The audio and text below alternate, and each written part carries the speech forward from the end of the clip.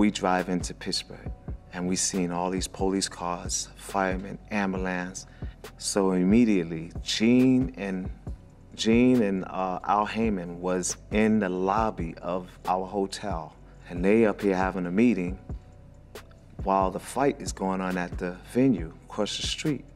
They're over there just fighting everybody, and people getting beat down with microphone stands and all of this going on, and next thing you know, somebody got shot. So they rushed us up through the back way of the hotel, straight to our room. Gene Griffin's orders. He said, keep them in there. Don't let them come out for nothing. So we cut on the TV. Breaking news. Young man gets shot in the door of the Marriott Marquis. And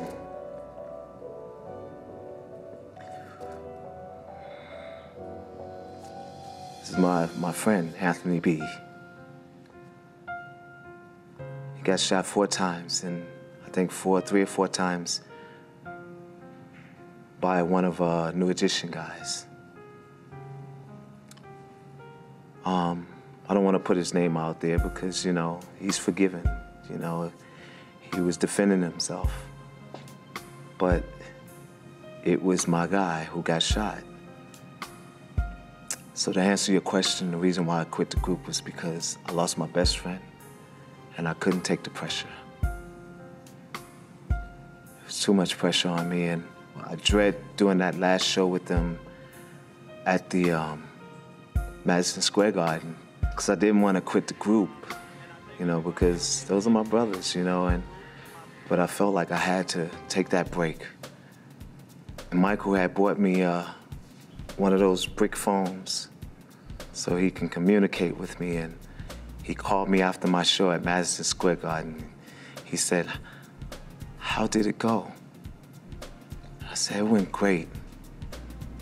He said, what happened? Like, what was your high point? Like, you know, he wanted to know, like, what was the highlight?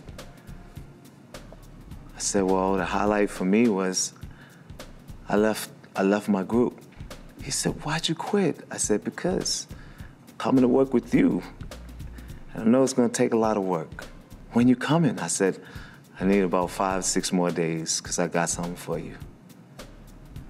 And next thing you know, I hung up the phone with him, and I had the track from Remember the Time. And I'm in my Ferrari, and Joe Black was in the passenger seat, and we're pulling out of the driveway of the garage.